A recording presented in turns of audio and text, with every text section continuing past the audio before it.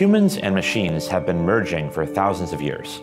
Right now I'm wearing shoes, I have a microphone on my jacket. We all probably used our phones at least once today.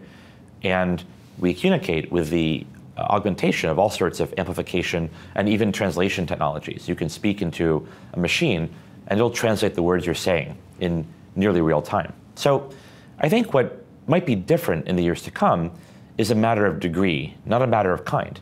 One concept that I think is emerging is what I like to call the brain coprocessor, a device that intimately interacts with the brain.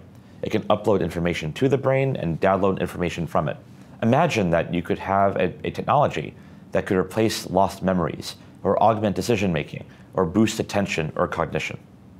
To do that, though, we have to understand how the brain works at a very deep level.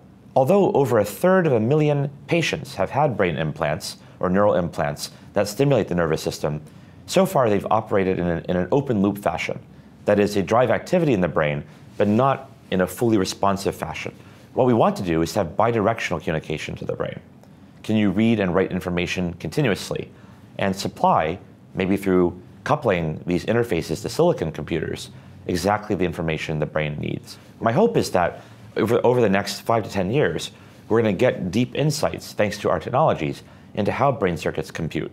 And that will drive the design of these interfaces so that we can deliver information to the brain and record information from the brain using the natural language of the brain, reading and writing information in a way that augments, for example, the number of things you can hold in your mind at once, or the ability to recall things nearly perfectly, which is, not an ability so different from looking something up on a search engine on your phone, right?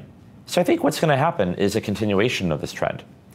And I think a lot of people like to talk about artificial intelligence right now. Artificial intelligence, as it stands, is based on a lot of concepts that go back many decades, that build from some very simple observations about the brain.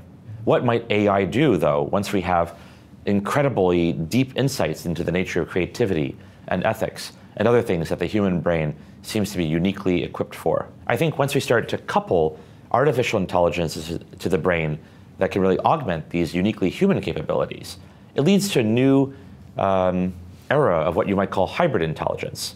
So it won't just be AI running away in some positive feedback loop.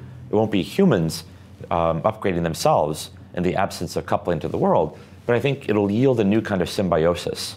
And I think that's probably the best possible path. And it's also already, if you look at how people operate in the world, what seems to be one of the most prevalent models.